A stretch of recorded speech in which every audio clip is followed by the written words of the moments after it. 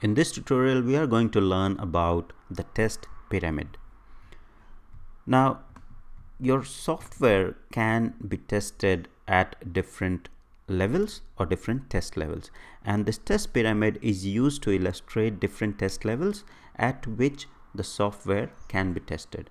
And in the ISTQB Foundation level syllabus, you would have already understood the different test levels, which are unit, integration, system, and acceptance testing.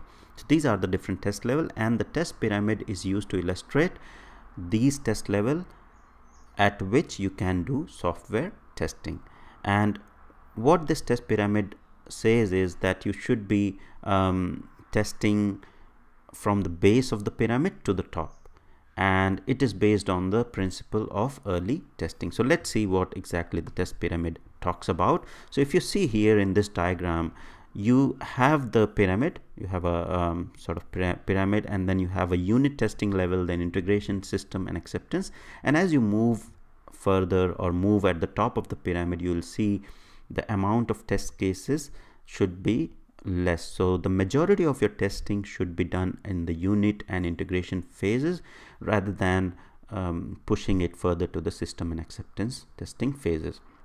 So that's the principle which early testing says, that you should be doing majority of your testing early in the software development life cycle rather than pushing it further to the later phases. So test pyramid represents having more testing at the lower levels, which is unit and integration levels, and lower levels are often automated using the API based tool. So the web service automation or web service testing is required when you are following the test pyramid or early testing principle. So you should be doing a lot of web services based testing in the lower phases or lower part of the pyramid. So unit testing and integration should be done through the API based tools, and high level are automated using the GUI based tool. So once you come to the system and acceptance testing phase, there will be a graphical user interface.